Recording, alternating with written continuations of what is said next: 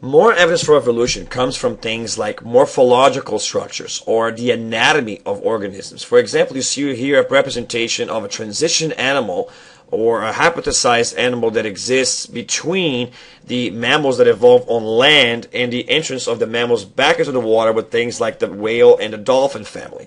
So you were looking for something like this, or a transition fossil that could possibly explain how that could happen. And there was a lot of contention for a long time about the lack of a transition fossil to actually explain that.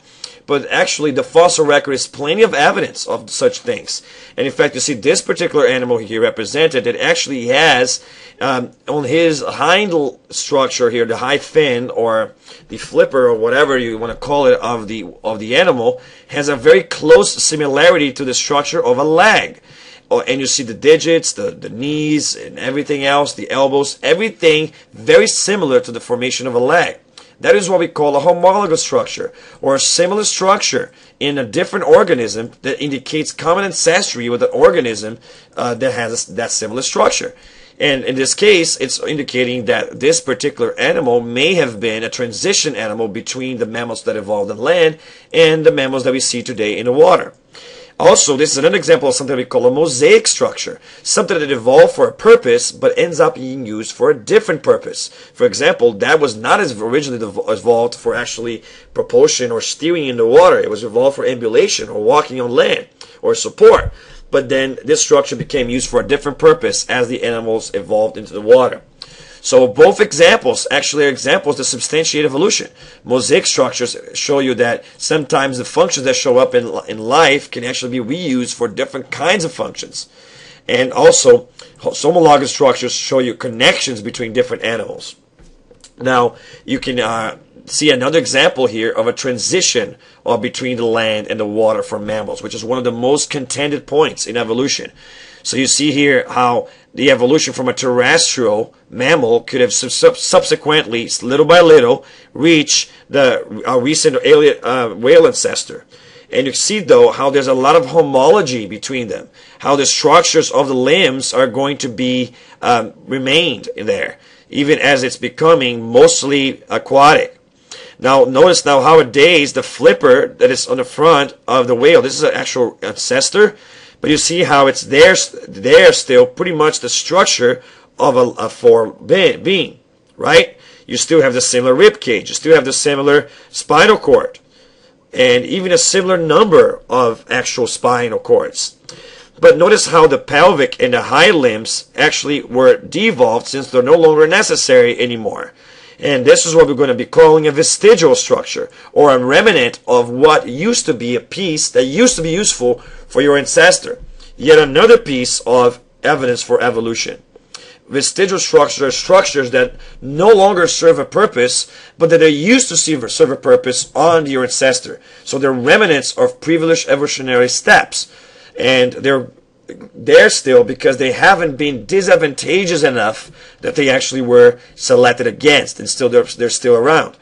But if a whale that's lacking that bone altogether becomes more likely to survive, then eventually that bone will go away altogether, as it is almost completely gone in many of the whale species of today. Now you see how this is a transition that I'm talking about, and you can track the homology across them. Here's another example of homologous structures. You see now the cat, the whale, the bat, and the humans are all mammals. Look at the similarity in the bone structure of their limbs. And even though evolution actually changed that structure throughout time, there's actual homology in that structure. There's very close similarity to the number of bones and even the position of bones, even if the size of the bones is slightly different, because each of these animals were under different evolutionary pressures which caused changes in that. Overall, the structure is very similar, and that gives you an example that may have been common ancestry between these two animals. The same thing is true about molecular similarities. When you actually track proteins found in different kinds of animals, you see that there's a very close similarity between domains or areas of these proteins that fulfill similar functions. So there's molecular homology as well as physiological or anatomical morphology. all right, or homology in this case. But remember, homologous structures is what we call similarities in structure, which gives you evidence that the animal may have shared a common ancestor. Another kind of anatomical similarity is actually DNA or amino acid sequences. Now remember that a protein sequence is going to be determined by the DNA sequence. So when you see protein similarities, you're really seeing at the same time DNA similarities. But either way, look at the fact that about 95% there's a similarity between rhesus monkeys and humans. But the mouse is about 87% similar to humans. A chicken is 69% similar to humans. A frog is 54% similar to humans. A lamprey is 14% similar to humans. What is that telling you? It's telling you that we share a little bit of common ancestry with the lamprey because we have some similarities in protein and DNA structures with the lamprey. But we probably are closely related to the rhesus monkey than we are to rats or mouses because our DNA or protein sequences are more similar to the rhesus monkeys than to the mouse. So you can actually use this as a way to create associations between animals and track the taxonomy or the timeline or the split of the tree of life. And we'll talk at another video about DNA as a evidence for molecular evolution, and how this is one more thing that you can actually use for that. So again, homology is going to exist both at molecular level and at the astrophysiological or morphological level to actually see that we have similarities with other animals. That means that we actually share ancestors with that. And we clearly share an ancestor with the rhesus monkey closer in time than we share an ancestor with the mouse because we are closer to the monkey than we are to the mouse. So what that means is that you can probably use this kind of thing to actually track how long ago our ancestor split from the ancestor that end up making the rhesus monkey. In other words, how long ago the split between whatever became the monkey branch of the tree and the human branch of the tree came about.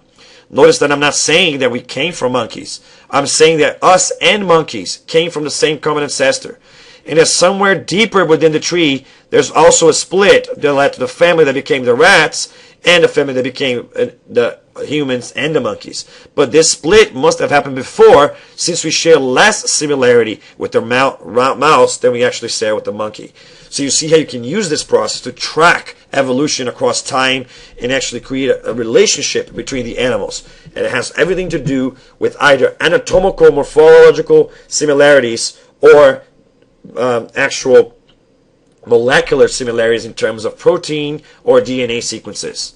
Another kind of anatomy thing that you can actually see is something that actually proves evolution without being comparing the similarities in the sense of common ancestry. It's comparing similarities in the opposite sense, the sense of common pressure. So look at, for example, the wings of different kinds of things. You have the wings of birds, the wings of bats, and the wings of insects. Now, certainly they've been blown up to be similar size, but you can see a lot of similarity between the overall structure of these things. You can see that all of them have increased in surface areas, all of them have support systems, all of them have what you call ailerons, which is basically connections between the support sequences. And these things you can actually see that are similar in construction. Why? Because they're similar in a function. Remember that in biology, form fits function. So the bird, the bat, and the fly all have to fly. And so they have similar structures because life, in all cases, evolved convergently into that structure. In other words, that means all of them needed to fly. All of them developed a structure that's similar because all of them needed to develop some sort of device to actually create lift. And the wing, in this case, as we do in airplanes, copying life, is the best example to do that. And so flying is a common pressure on these animals. The ability to fly gave them an edge. And since all of them wanted to develop the ability to fly, all of them developed similar structures. This is what we call analogous structures. This is similar structures in organisms which are different from each other, but do not share a common ancestor, but they have a shared evolutionary trait.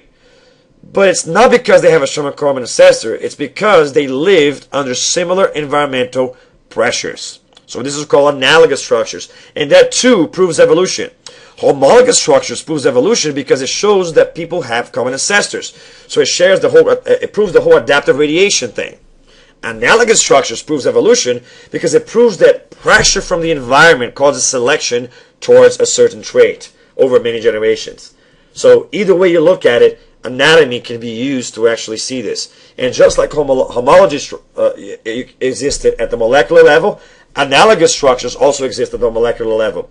Animals that do not share common ancestors sometimes have similar proteins because in both cases the pressure was the same and the same protein evolved in the same situations. Blood types among apes is a good example of that. It seemed that the blood type that was the original ancestor for humans, for example, was the A blood type, and that is also common in some monkeys, showing that's a homologous feature among us and many of the other simians and other apes. But some other apes also have the B blood type or something similar to the B blood type, and that must have evolved after we split, and that means that is going to be an example of an analogous structure, something that evolved at the same time, maybe because of the same kind of pressure. Notice how the hind legs of kangaroos or grasshoppers or even humans are all developed with similar structures to create propulsion or jumping ability. Now, even though the animal's jumping ability will vary, clearly the grasshopper is way better at it than the kangaroo is or than we are. Either way, similar structures evolve for similar purposes, even though they do not share a common ancestor that has that feature. By the way, how can you tell that something that looks the same is analogous and not homologous? Well, it's very simple. You look at the tree of life and you look at the most common shared ancestor. Now you ask yourself, did this common ancestor have a certain feature? Let's say, for example, another split happened there. Okay? Now, you notice, for example, that it's animal A, animal B, and animal C over here. Now, animal A developed a certain trait, and so did animal C. However, animal B did not evolve the trait. Okay? Now, all of these animals share a common ancestor. So if this was a homologous feature, it would be more likely that all of them may have had it. Unless something happened in B to select against that feature, like it happened in the whales with the lag bones and stuff like that, the pelvic bones. But if that's not the case, if there's no evidence for with transition fossils to show you that in this branch of life the trait was devolving or actually being selected against, then it's more likely that the trait that shows up in A and C evolved separately in this branch and on this branch. And that is an example of analogous structure. For example, we see wings in the bat, the fly, and the bird.